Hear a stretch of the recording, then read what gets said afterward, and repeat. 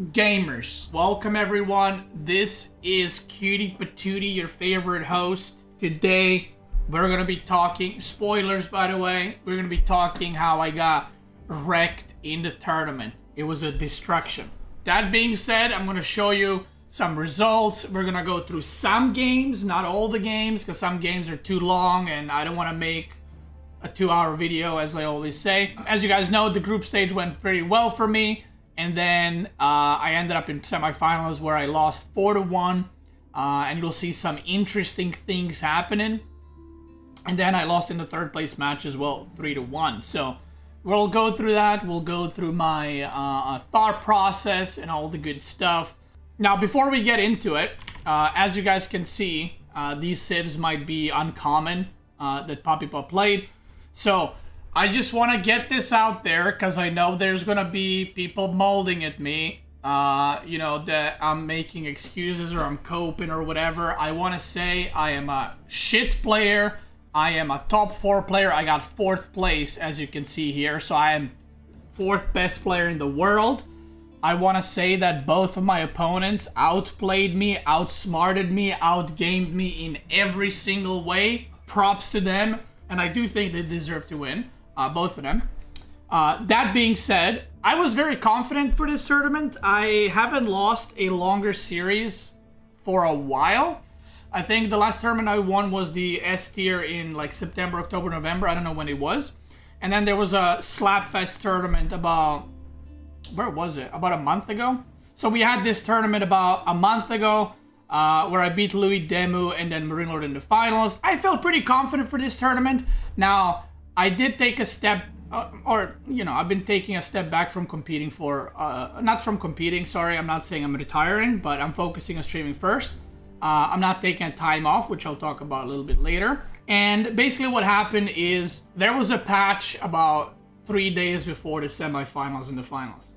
So, yeah, there was a balance patch 3 days before the, I think it was 3 days before the semifinals. And basically, most of the changes I thought wouldn't be a big deal. I thought, oh, that's fine. You know, some civs got buffed, some civs got nerfed, obviously. I thought that Ottoman received 2 or 3 nerfs, but I thought they would still be pretty good, and the Ottoman matchups that I know would be pretty good. Did not turn out that way. I thought Abbasid change is so-so, but my opponent beat me with it twice. I don't remember last time I lost with against Abbasid. And I didn't practice it. I didn't practice against it at all. And then we had some of the other changes. I'm going to talk about the changes that happened in my series because I'm not going to talk about, like, you know, Malian, because there was no Malian in this game. And then one thing that happened in Mongol versus HRE, HRE got marching drills starting in Dark Age. So I said on my stream when I was reviewing VODs, or replay, sorry, that's probably not going to impact HRE in any way on land maps, except hybrid maps, because then in Dark Age they're going to be pretty good. So what ended up happening is we ended up playing Frisian Marches, and the moment the picks went through, I was like, oh fuck. Because then I realized if I go for a tower rush, with the new buff on HRE, I realized that if I push, I cannot retreat because he has 10% movement speed on me. So the moment the picks were locked there, I was like, oh, I'm fucked. Which I didn't consider. In most matchups, if I played, you know, JD versus HRE on that map, if I played China versus HRE, it wouldn't have mattered. But in this matchup, it mattered quite a bit, which I'll show you guys in a little bit. Like I said, I think both of my opponents played better than me. I just didn't really adapt at all to the patch, and I didn't really put as much, not effort, but I didn't put in as much time to figure out how good the changes are. Another thing is I practice Ottoman quite a bit. I practice stuff like Mongol. I haven't been practicing Abbasid, I'm not gonna lie, probably for a year plus, because I just think it's been in a rough situation, and PuppyPop loves playing Abbasid. So when the patch hit and Abbasid became better, the practice games that I've had leading up to the tournament, I was playing with Louis and I was playing on ladder. Louis doesn't play Abbasid. So I had like 2 games against Abbasid on the ladder maybe, against, you know, random opponent. I won and I was like, yeah, Abbasid sucks. Turns out it didn't because I got fucking destroyed. It is what it is. There was actually a discussion about this behind the scenes because this happens pretty often, I feel like. And sometimes you adapt to the new changes, sometimes you don't. This time, I did not adapt at all. But yeah, we've kind of had this discussion behind the scenes, like, why are we always getting the patches a few days before the playoffs? I just don't get it. Because we know well in advance when the season will end, right? We know, like, now we know when the season is ending. And the only thing I can think of is, like, having patches like this just before the finals or semifinals or quarterfinals will end up with sometimes it will spice up the games, you know, because people might not be aware of what's happening. But I would really like, I think it's again, I've said this in the past, not on stream, but behind the scenes, that we should either have the patch like before the tournament happens or after the tournament, not in the middle of it, because it can kind of, it messes up months of practice. It feels like it's kind of for nothing. We've been playing on this patch for like 3-4 months, and then semifinal comes, and then we play on a different patch. And it's like, if you haven't figured out stuff in a few days, you're fucked. So I think that patches should stick for the whole tournament, for the whole duration of the tournament. Because if you look at it this way, right? I played, so we had 3 days from semifinals, or from patch to semifinals, and I played, let's say, 20-25 games. There's 16 civilizations. Do you know how many things you gotta test? You gotta test, like, Mongol versus this, Atri versus that, Abbasid versus this, and you got different maps, and there's just not enough time for you to figure out what's good. And people ask me, like, when are you gonna make a tier list now that the tournament is over? And I was like, I don't know what's good. So I'll have to play a lot more to figure out stuff. Because, like I said, I thought from the patch notes that Abbasid won't be as good, but it seems it's pretty good, and a lot of people think it's pretty good as well now at the top level, so who knows. Usually when the new patch hits, it takes me about 2 weeks of playing to have some kind of grasp of, like, what's good, what's gonna be the meta, you know, what people might be interested in, and so on and so forth. So this game was Japanese versus Jushi's Legacy. Now this, as far as I'm aware, there were no changes in this matchup. So, I think this one I played a bit too defensive. That's why I lost. So he was Japanese, I was Jushi's Legacy. And basically he went Shinobi. And I think what I should have done, this was just a mistake on my part, bad play. I should have probably just made an archer range, made a couple of Zugin and counter push. But instead what I did is I made a tower and another tower, and then I focused on water. But by the time I was ready to push the water, he was already aging up. He was already aging up, so I kind of had to all in on water and try to do something. He had arrow slits, so he had a pretty good build for this, where he just produced, or he didn't even produce Shinobi, he just got the first one for free. And then he just rushed castles. So the best thing I should have done here is archer range, push the gold, because he went super, super greedy. Just like, again, no tower, nothing. And, yeah, now when I scout the age up, I try to force the fight, but there's arrow slits, so it doesn't work, right? Because I can't wait on water. I have to, you know, go for it. So then here, when I realized what's happening, I got my Zuginu. To try to deny the gold. Then we had a little bit of a back and forth here where I'm kiting, I'm sniping some villagers. I think I killed a good amount of villagers actually this game. Like a pretty good amount of villagers. But I think, yeah, he was probably selling food and wood because he kept making units but he wasn't mining. So I was like, what the fuck is he mining here? But yeah, I killed 10 workers, which was really good. But eventually, like, he did a push, and it did not work out for me too well. The water fight was okay for me, but like, because I killed a decent amount of fishing ships, 16 killed. But now there's a problem with the counterattack because he has samurai that are castle, and you know, I got just Zuginu. So now I'm in this situation where it's like I have to make units to not die, but by making units I can't age up. 19 workers killed. And I actually thought I was going to be fine here. Because I killed so many workers on gold. So I was like, oh, I'm fine. You know, I'm fine here. But the units kept coming in. And I was like, maybe I didn't kill as much as I thought. But now looking at it, I mean, I was 18 workers killed to 1. But I guess if you can hold a... Maybe if I managed to age up quicker, maybe I should have given up on water. I don't know. But either way, he continues pushing. I do age up in a little bit, but I end up losing the water. Not yet, but soon. Wow, this game was a lot closer than I thought. Here, I thought I was extremely far behind. Like, super, super, super far behind. But it was actually pretty close, which is kind of interesting. Looking at it now. Yeah, interesting. But yeah, I lose the water here. And I try to do some pushing with Zuginu. I try to do some run-bys, but it does not work. This was, by the way, the second game. The first game was actually pretty funny because I think I should have lost it. We played Delhi versus Byzantines as we're watching this one end. We played Delhi versus Byzantines, and I didn't end up doing any damage. And I ended up having like no food, no workers. I made a couple of keeps, and he just didn't push for some reason. He just let me like boom up with keeps. It was like a really weird back and forth game, and it looked like I was gonna lose throughout the whole game.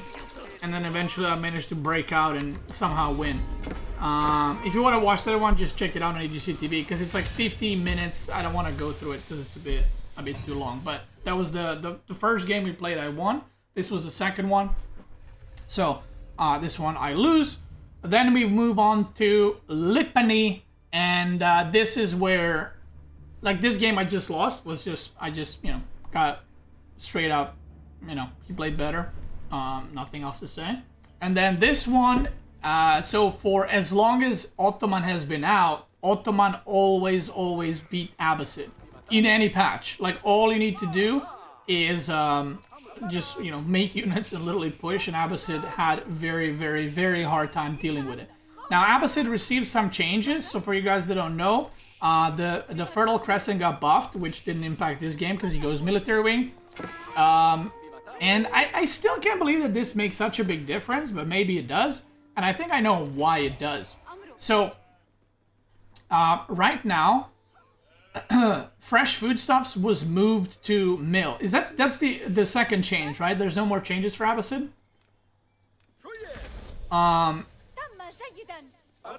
So he goes military wing, and he ends up pushing deer closer to him, which was pretty nice. Now, what ends up happening here is before, in order to get fresh foodstuffs, you would lose a villager because you had to make it in a town center. So you would lose one villager. Now, not only you have an extra villager as Abbasid, you also get the upgrade immediately. So you're actually saving a lot more food that you used to do in the last patch. So let's say you build 6 workers before you get a second town center and fresh foodstuffs before. Now, you build 6 workers that are 35% discounted. So you save about, I don't know how much food, 80, 90, 100 food, whatever it is. Bonus on top of getting an extra villager. So it's a good eco boost early on, right? Now, that's not why Abbasid, that's not like why I lost this game. Ottoman received multiple nerfs. Ottoman received military school. Got like 6 to 10 seconds longer per whatever unit you were making. What else did they get nerfed? They got nerfed like 2 more things, right? Oh, Vizier Point. Yeah, Vizier Points, you get them a lot slower now, which is quite noticeable when you are in games where you're on a timer. When you go for 2 town center builds, I would say it's not as important, but doing these kinds of all-in builds, it is quite noticeable. Great Bombard HP, yeah, that didn't come into play. We didn't get there. But yeah, so this game, I was like, I actually wanted to get this matchup, funnily enough. I was like, okay, if he picks Abbasid, that's great for me. So I wanted this matchup, and I got this matchup. And I thought, I'm just gonna fucking, go for it. I'm just gonna all in. That's, that's a thing we always did. We always used to do. We always do. So yeah, that was kind of my plan.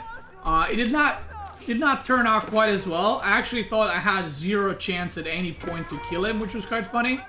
Like, it did not feel I was in a position to remotely do damage in this game, and you guys will see.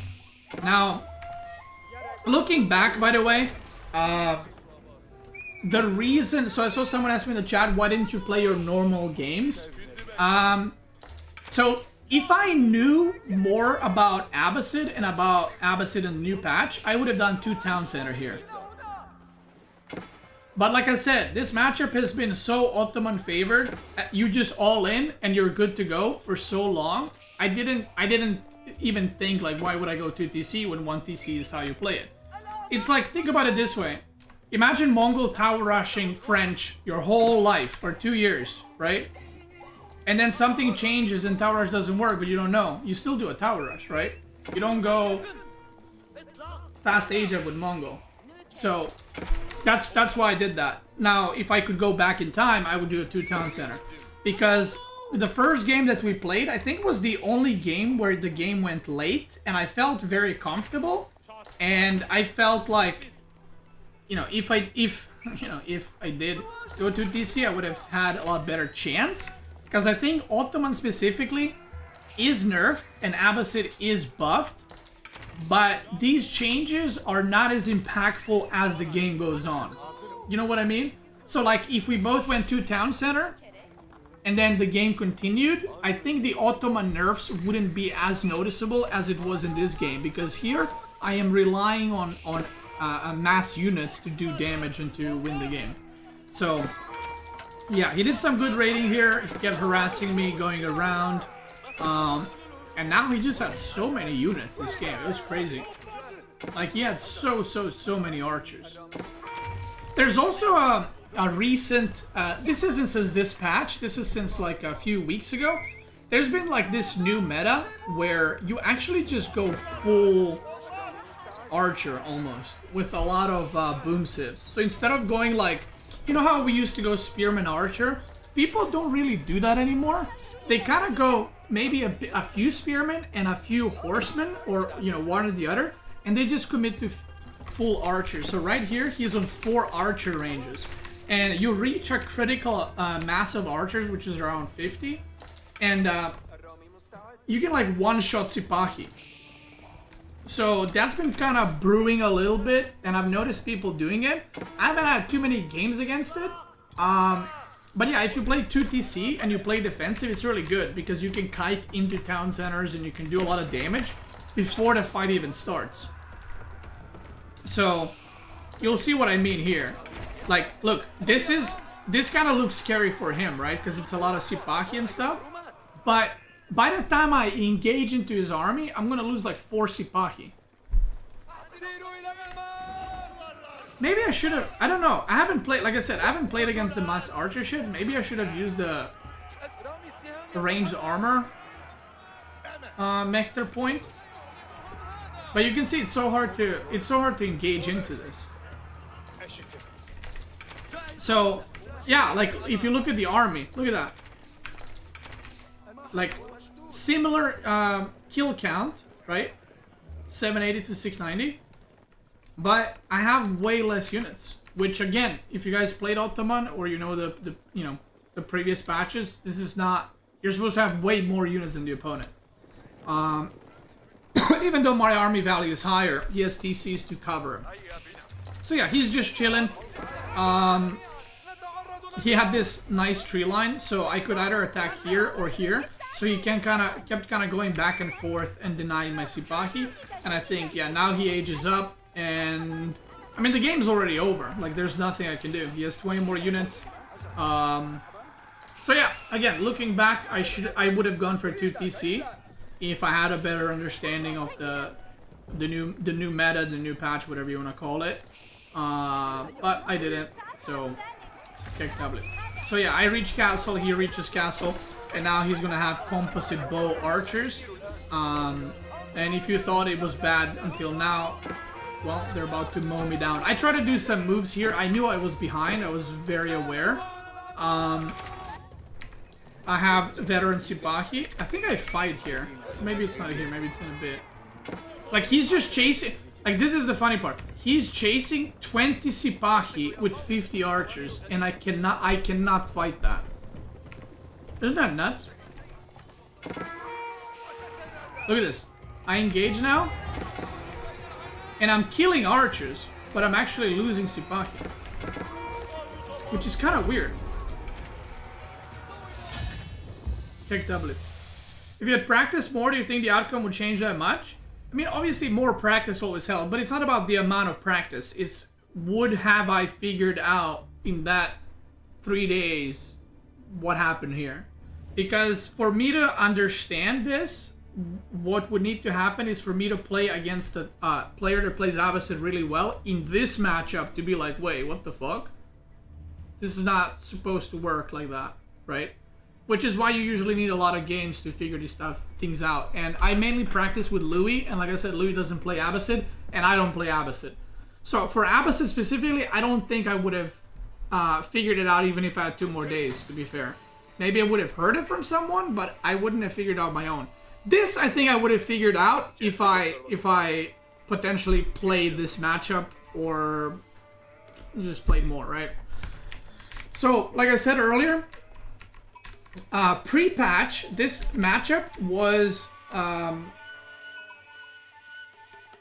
would say, it wasn't Mongol favored where it's an auto win, but you usually can get an easy tower rush without having to worry too much. So the moment we loaded in, I was like, oh fuck, the marching drills are in.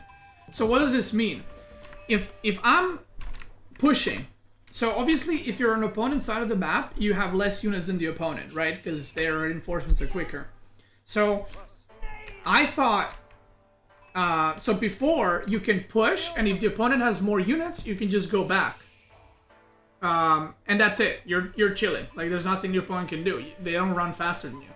Now, the moment we entered, I was like, oh fuck, if I push and he has more units, or I get caught, I can run, but I'm gonna lose spearmen running back, and if you lose 2 spearmen, let's say he has 18 spearmen, I have 15 and I lose 2, the game's over, because he can kill my Uvu, he can kill my gold. Also, my spawn was awful this game. Not why, you know, wasn't the decider of the game, but my Uvu and gold are like billion miles away from TC. So that was a bit kicked out. Also, I fucked up. I thought I left enough sheep back at home, but I actually ran out of food at 1.2, so that was pretty bad. So now, this is the thing. I cannot chase too much. If this is old patch, I can actually just fight, and then whenever I see, oh, he has 2 more spearmen, I just move away. Now you can't. So now if I get a charge off, I have to run back. I cannot commit further anymore. That's the difference. And having this change might not seem like a big deal, but at a competitive level, everything matters a lot. So if you look, his movement speed is 138, mine is 125. So you cannot really commit anymore to these kinds of things.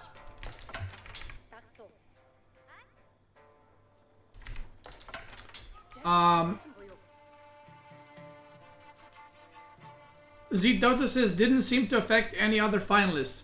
If you watch the Marine Lord interview, by the way, spoilers, Marine Lord won the tournament, so congrats to him. Marine Lord literally said that he thought that both Louis and I didn't have a good understanding of the new patch because the civs we were drafting were not good for the current patch. Because I was watching obviously I was watching the finals, and when he gave the interview, he said he was practicing with Puppy. So when he was watching my games with Louis that we practiced, he thought that the pick order we had on the draft was completely wrong, and he figured that we probably don't understand the new patch and the new meta. And when Louis played against Marine Lord, there's actually some interesting things there too, because when Louis played against Marine Lord, I can quickly commentate on that series after. I'm not gonna go through their games, but I can quickly show you what I mean by that. Oh yeah, so here I ran out of food, so I had to put all my workers on wood for a bit. This is where I do the tower rush. I managed to fight here a little bit. He's already aging up, so I'm on a timer.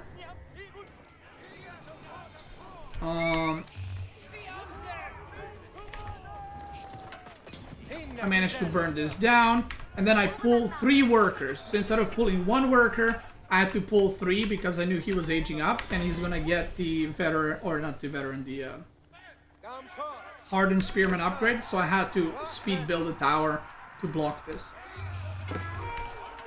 So we do a little fight. I have to stay here because if I don't get this tower up, the game is pretty much done.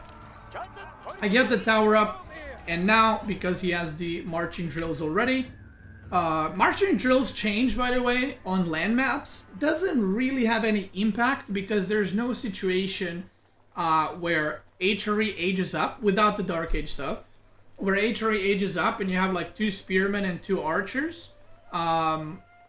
And then you do something with marching drills. But if you have 13 units right now from Dark Age, and then you make more units, the marching drill matters. Does that make sense?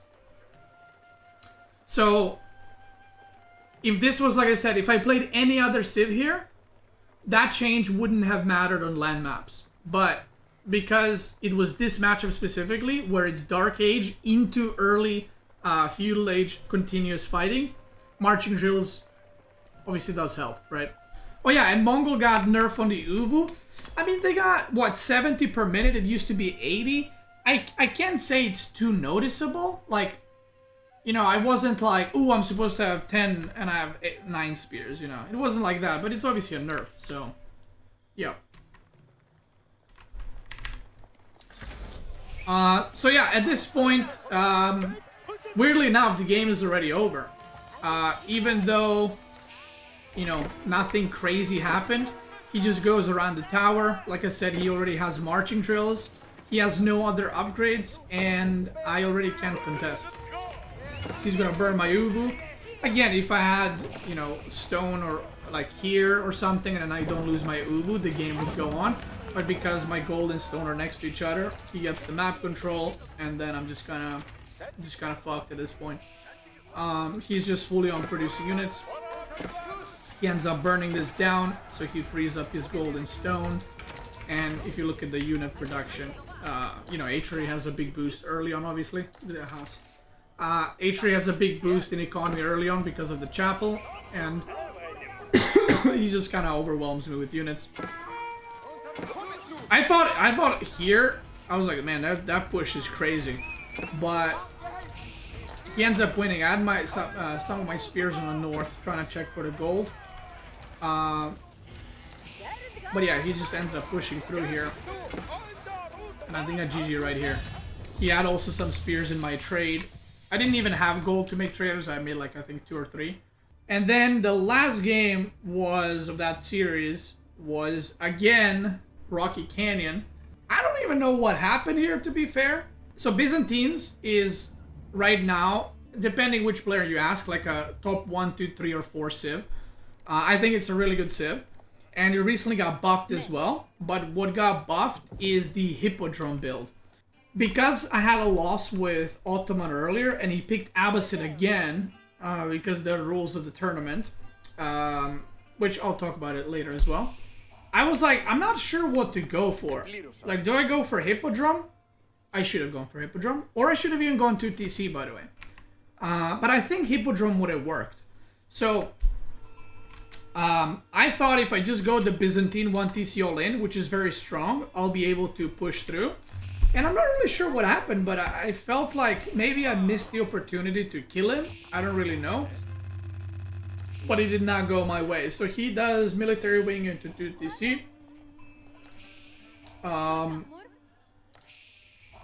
And I did Grand Winery. Now, again, maybe I should have gone for Hippodrome plus longbows. I think that would have been better.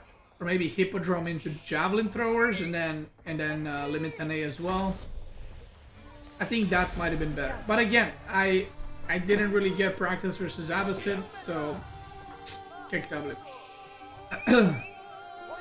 And I don't know who the, like, I know Marine Lord is really good with Abbasid. I don't know who else plays Abbasid. I know Wham does actually as well. But there's not too many top pros that play Abbasid a lot. Sorry, I'm sick. At least I wasn't sick during the tournament, so there's that. Maybe that's why I lost, actually. Because usually I have like bronchitis or broken leg or kidney stones. Now I had nothing. So I got destroyed. So yeah, he goes 2 town centers here. God, I keep wanting to sneeze.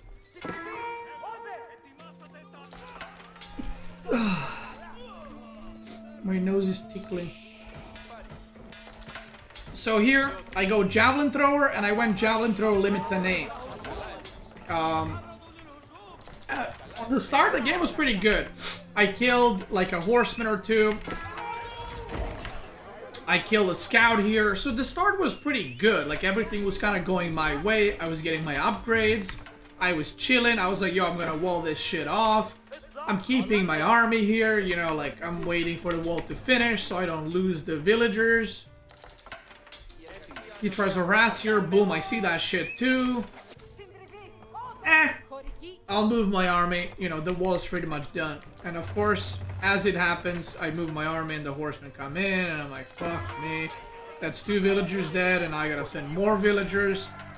I was like, alright, so let's wall that shit in. I didn't even see when these guys got in, and I still didn't see in the replay when they got in. But there's more idle time for the berries. And my food was all over the place, so I kept like going from here to there to there. So it was like just going left and right. So here, I get a good pick off. I kill like 3 horsemen right there. And I still thought I could just push this in. Now, I probably should have just pushed into the town center. Probably. I'm making a chiropractor over here. He's doing some harassment, and I have a shit ton of units right now. And I think I just pushed too slow probably this game. Like, I think even with all of this, I should have probably still been able to kill him. He's aging up with culture wing. I should have still been able to kill him. I end up killing some workers here too. The trades are going pretty well for me. But I think instead of putting my whole army here, I should have pushed into 2nd TC to deny gold and this food. And I should have sent some units here to deny the food income. So here, I see the age up is coming. I try to deny gold. I'm making more rams. And again, I still thought the game is going fine. And then until it wasn't. Picked up it. But I think, yeah, I think this was my biggest mistake this game. I think this game had nothing to do with like patch or something. I think I just played shit. I think at this point, I was like, not insecure, but I wasn't confident in playing against Abbasid, so I was like, I don't know if I can push. I had way more units than he did. Limit 10A could have just tanked the 2nd TC and I could have burned it down without rams, but I think I was just like, oh, I'm not sure if I can win that, and I just didn't end up pushing. I age up here, but there's more harassment coming, and now my eco is not in a good spot at all. And he's got his units upgraded, he's making gulams, so even though I killed 19 workers, it kind of doesn't matter. So he ends up just pushing through and killing me. There's just units everywhere right now. Like he's just fully printing. And they end up GGing. So yeah, I would say this game I could have definitely played better. I think the Holy Island game, I made some wrong decisions there. And then I would say the 3rd and 4th game, I think he played better, but I definitely got, you know, done goofed a little bit. I just say by the, but it is what it is. So I hope in the future, like I said, this is not the first time that we're getting like patches 3 days before the finals. It's happened before. Like I said, maybe in the past I was the one who adjusted quicker and my opponents didn't. I don't know. But yeah, this time it did not work out for me, and I think, you know, I got wrecked. It is what it is. Not much to say to that. I think, obviously, Poppy Point Louis improved quite a bit. A lot of people ask me what happened with the Louis series. Louis and I were playing for 3rd place. Now, I'm gonna be honest, in my opinion, right? I have to say this so I don't get, I don't want to get vilified for speaking about tournaments or tournament rules. I don't like 3rd place matches. I think they're pointless. I think, unless a 3rd place is like, you qualify for the next tournament or like, I don't know, something. I think 3rd place matches are just pointless, whether to play it or to watch it. I think they're just like, when I watch a tournament, I don't care who wins the 3rd place match. I don't know about you guys. I would prefer if it's you know, a number of games so they have a longer cast or something. I would love if the finals was like best of 11 or something, and then you don't have a 3rd place match. Yeah, the difference was $400. I was like, fuck it. We're not playing for I don't know what. I did try my best to win, but I was just goofing a little bit. As in, like, I wanted to do some fun strats for the viewers. Because for me, that match is for fun. It's not, you know, we're not playing for a tournament win. We're not playing for some crazy tournament qualifier, whatever. So I was like, I'm just going to do some fun strategies and maybe create some chaotic games and stuff like that. I'm not going to go through these games. Game number 1, we played Delhi versus Byzantine. I went to Town Center Delhi. Do not try it. I got beaten up pretty badly. Game number 2, I went Abbasid Trade Wing against Ayubid, and it worked somehow. So if you want to see trade game, you can just watch it on my profile. My profile is open in the game. Game number 3, I went JD Trade, and he went HRE. Did not work out for me. I lost that game too. And then game 4, it was Malian against Mongol. So I wanted to do 2 TC with Malian no matter what the matchup was. And he ended up doing a tower rush, or wanted to do a tower rush, and I defended. And I was like, fuck it, I'm going to make that 2nd town center. And then he had so many units, and he ended up beating me. So there it is. That's the series. I heard people told me after the series that casters were very confused with what I was doing. They were like discussing if like the 2 TC stuff is the meta, if the trade is the meta and stuff like that. No, it's not the meta. I even asked my Discord before the 3rd place match. I was like, is there any strategies you guys want to see? And then people were suggesting them to me, you know, what to try. So, again, the tournament ended. I am 4th best player right now. And again, I said it already. I want to say it before. Poppy Paw and Louis destroyed me. They played better than me. So shout out to them. And I always said this. And in a way, I mean, I'm not happy that I lost. But in a way, it's good for the game that we have new people coming up. So Vortex and Luciferon didn't do too well this tournament. It's very good that we have more players at the top, you know, doing damage and pumping, even though Marine Lord did end up winning. So, but I think that's great. I think it's great for the game. The more people we have at the top competing, I think it's great for the game, so people can be more excited about other matches.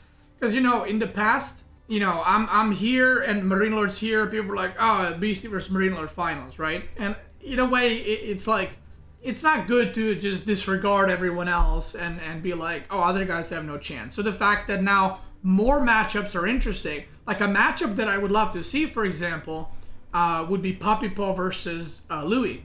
I'd love to see that match to see how that one goes. By the way, so I told you guys I was practicing with Louis, and Marine Lord made a comment in the interview how Louis and I were kind of like picking weird civs as first picks. I think Louis, let me actually check. I think he picked, yeah, Louis picked Ottoman and Mongol first, and both of those civs were nerfed.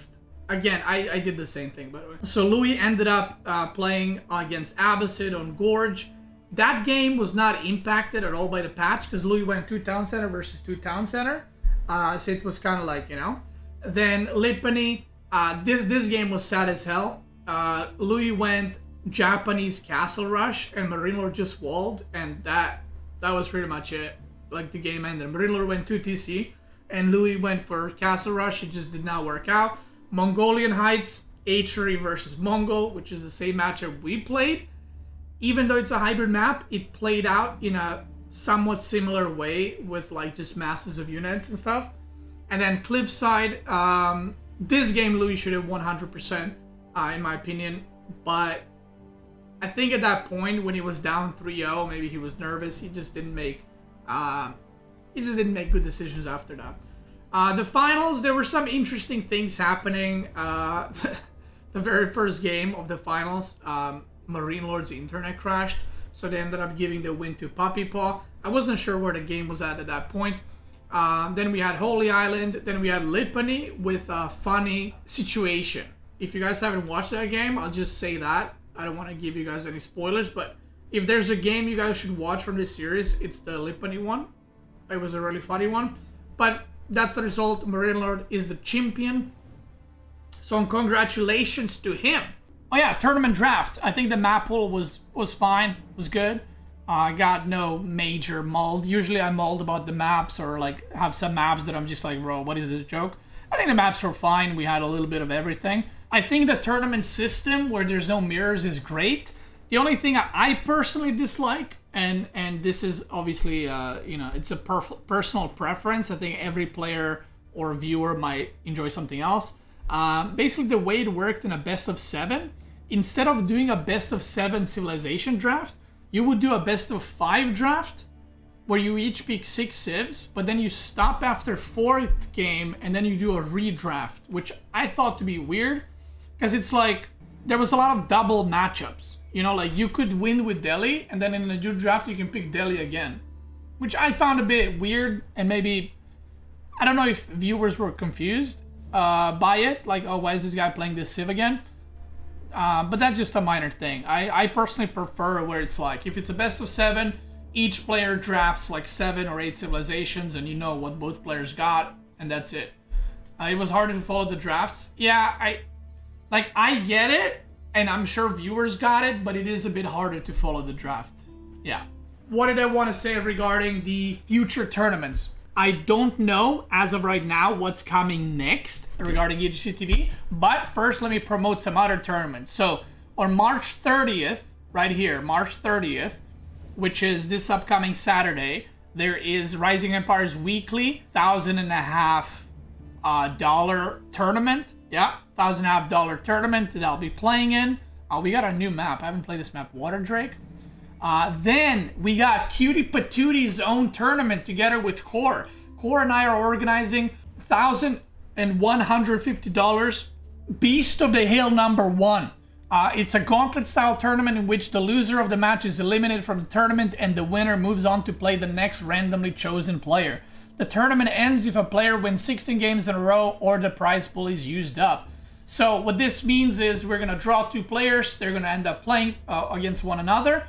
The winner goes next match, and for each match, I think the winner gets $50, and then the loser is out. But if the winner wins with, let's say, Rus, the winner can no longer play Rus until, until they lose, right?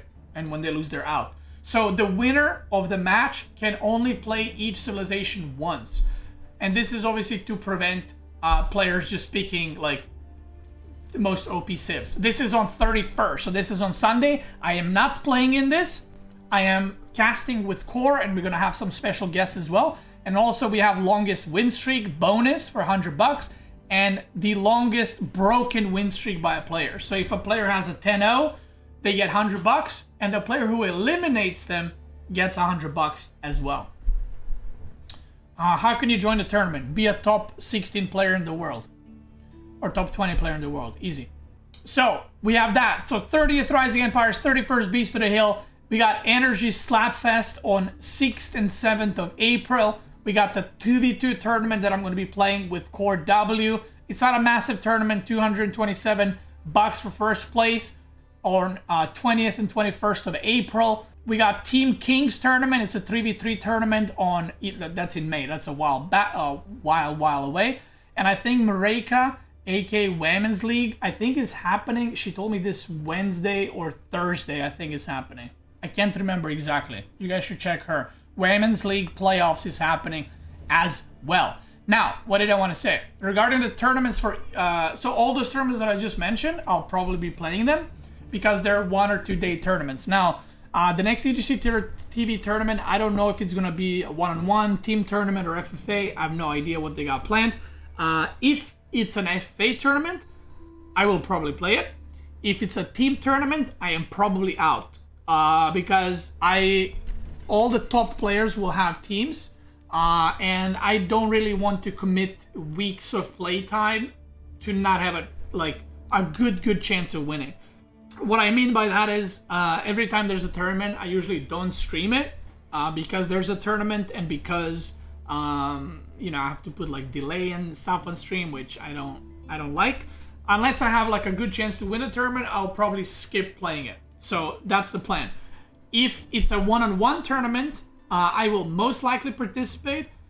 Now, another thing is, again, if the tournaments are 6 to 8 weeks long, where it's every weekend and I have to skip every weekend of streaming, and I cannot do like a stream with no delay, I might be skipping those tournaments too, unless the prize pool is a lot bigger. I don't want to sound like a greedy goblin, because I love everything that EGC TV is doing, so I'm not blaming them at all. This is more on Microsoft. They should give more money for tournaments. This is my job and this is my work, and every time I don't stream, I lose money. Literally. So let's say I don't stream 6 to 8 weeks on the weekend. That's like 14 days of not streaming on the weekend, which is where you have the most viewership. And let's say I get top 8, I get $900. I lost way more than $900 in those 14 days I didn't stream. So for me, it's not worth it at that point. I've said this a while back, but I am a streamer first and content creator first. And I am not going to be taking time off to practice and then take time off the weekend to also do the tournament. So for me, unless the prize pools in the future increase, and again, I'm not saying this for EGC TV or Pesty, I'm saying this for Microsoft should cash out, then it's just not worth for me financially, and it's like I'm actually losing money. And the reason why I'm not taking time off to practice off of stream, I don't play any AoE 4 off of stream, is because, like I said, I don't wanna ditch my stream for those kinds of things. I would rather practice and you know, on stream, even though it's not good for me, because obviously people are gonna see what I'm playing and the strategies.